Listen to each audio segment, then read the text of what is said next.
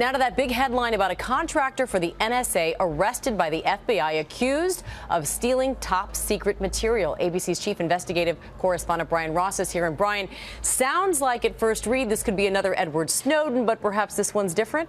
It may well be, Amy, and good morning. Senior U.S. intelligence officials are calling the suspect more weirdo than whistleblower. But the fact that once again a contract employee at the NSA is accused of taking the country's most sensitive secrets out of the building is setting off alarms.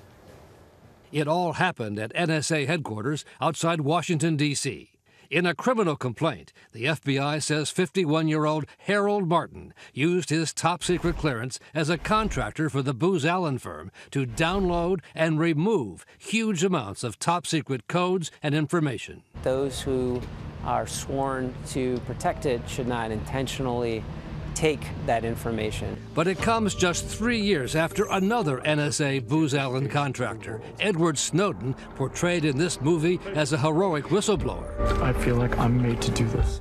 Was able to do much the same thing, and then he made public the NSA secrets that he stole. When you download this kind of top secret information off the NSA network into your own computer or into a thumb drive, alarms should go off.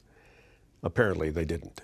In this latest case, the FBI says it discovered the stolen secrets in a woodshed behind Martin's home in Maryland.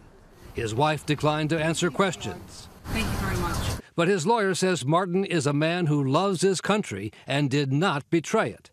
That's something the FBI is still investigating. And so far, officials said they've seen no indication Martin had any connection to a foreign government. And unlike Snowden, he's not been charged with espionage. And speaking of Snowden, he is still in Russia and charges against him still pending. That's right. And his supporters have launched a campaign to get a presidential pardon for him.